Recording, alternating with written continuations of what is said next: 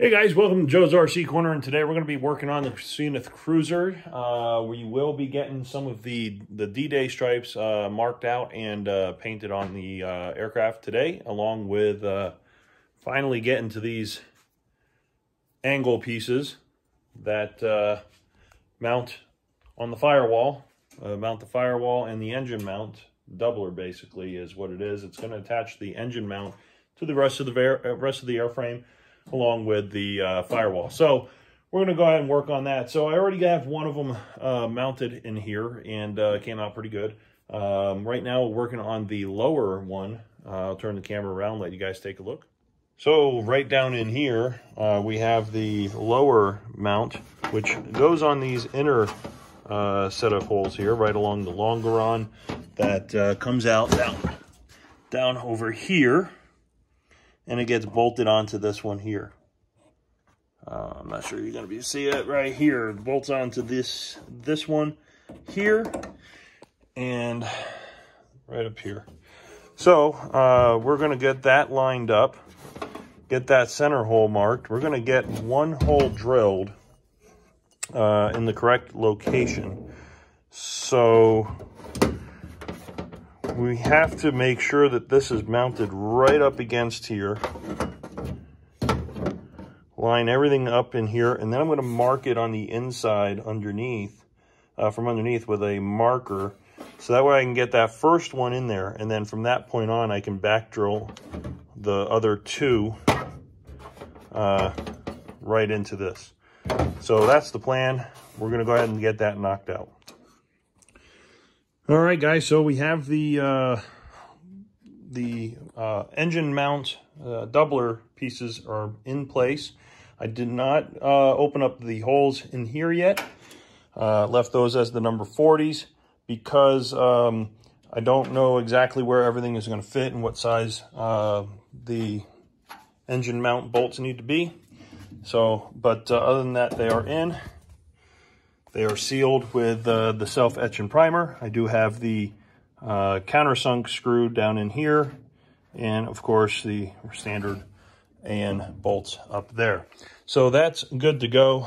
Right now the firewall is still removable even with these here, because to get my upper skin on, since I didn't split this front section up here, I left this in, so I want to be able to get the firewall or get this on by taking the firewall off, slipping it over, cleco in, and getting that on place. I do need to make the L angles to stiffen this section up. These are pre-drilled, but once I get these, even though I'm going to have to drill this out where I painted, the rivets will cover up that. I may still paint this black. I don't know yet. We'll have to take a look and see how I want to do that, because these rivets will not be painted if I go with that. Which, I mean, it's not bad. As you can see up here, I only have one rivet in here right now, a couple of them just to hold this in place. Didn't really finalize that yet. Same with on the inside here, on the back side, I did the same thing, only maybe one or two rivets over there, just in case I have to pull that off. See how that goes. But in the meantime, what we're going to be doing next is we're going to clean up from doing the steel work over there, and then we're going to start getting out the pencil and start doing measuring to find out where the white needs to be on the back of the fuselage. So that way we can get everything prepped for adding those D-Day stripes back there. So that's what we're working on right now. So we're going to go ahead and clean up a little bit and get everything kind of prepped to get cleaned up and get prepped for a little bit of paint inside here, and also a little bit of paint on the whites on the outside here.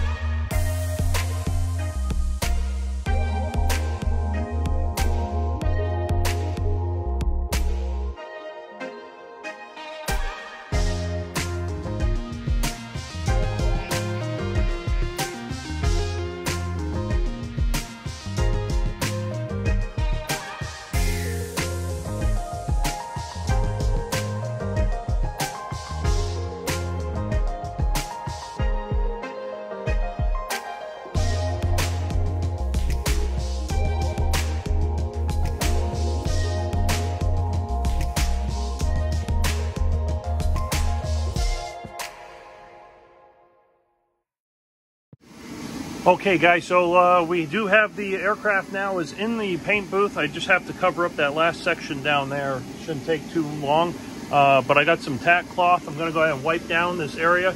Now, as you can see, I scuffed this area up because I want the white paint to adhere to this very, very well.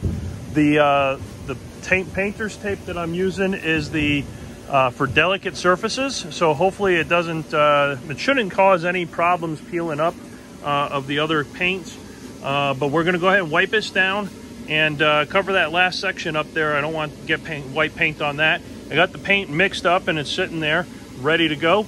So we're gonna go ahead and get this white on, and that's for the D-Day stripes. Then we'll hopefully 2 coats of the white on here, and should be able to do the black stripes with basically 1 coat. So we'll see how that works out. All right, guys, let's get going.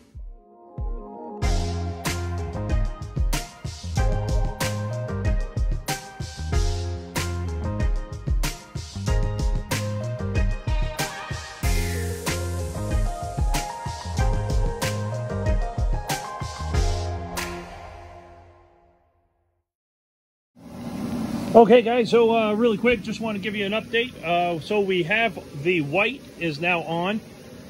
This is a 1 light dusting coat and then 1 heavy coat. The manufacturer actually says to do 2 heavy coats, so but I'm not sure I really need it. It looks like it's covering pretty well, but there are a couple spots here where it looks like it's not. So I may go back over it again with 1 more coat just to make sure that we've got a good coverage here. We'll come around to the other side, take a quick look at it as well.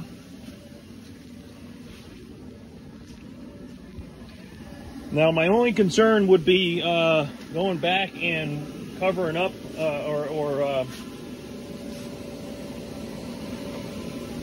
my only concern really is coming back and taping this off. As this side you can actually kind of see some streaks in it, so we're going to do 1 more coat of the white on here before we call her done. So 1 more full wet coat on this side.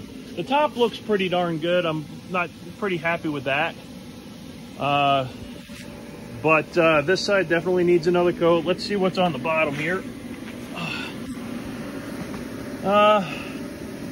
Bottom coverage looks pretty good, but again, this is going to be a higher traffic area where the oil and so on. So we want to make sure that we have a good coverage of the white here as well. And then we're going to get ready to tape off the black. Once this has about, I'm going to give it maybe a couple hours. Once I get this last coat of white on here, give it a couple hours and let that really cure. And we'll see if I can get another coat on it. If I can get that taped off on and see if it stays. So that's where we are right now, guys. I think that's going to look pretty good, and we'll get that black on there and get those stripes. So, okay, that's it for right now.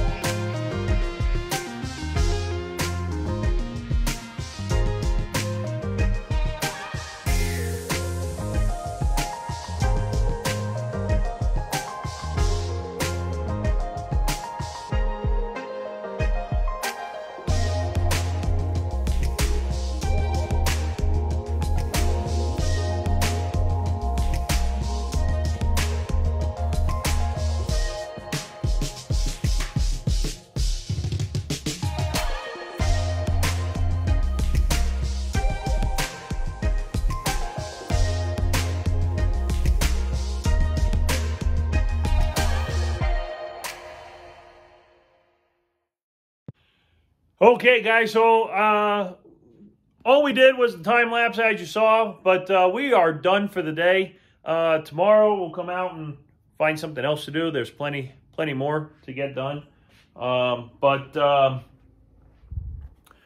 Yeah, as you can see, we now have D-Day stripes are now on the sides of the airplane, top and bottom, all set, ready to go. I'm really happy with how that came out.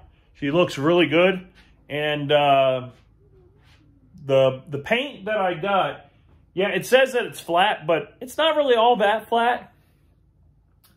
It kind of came out more as a satin, which I kind of like that. As you can see, there's some slight glare in the paint, so I think that's going to work out really nice, and it's not going to be too flat to where fingerprints and everything get really bad on it. So, but we will probably still use the satin or matte finish cleaners on this just to keep it looking good. But yeah, I'm really happy with this. That looks great. If you look down here, we're going to work on this probably tomorrow. Tomorrow's Sunday, so we'll work on that. Let me go ahead and turn the camera around, and I'll show you the other parts that we got completed today. Okay, so looking up here on the front of the airframe here, where the firewall is, we do have the engine mount supports that for the mounts.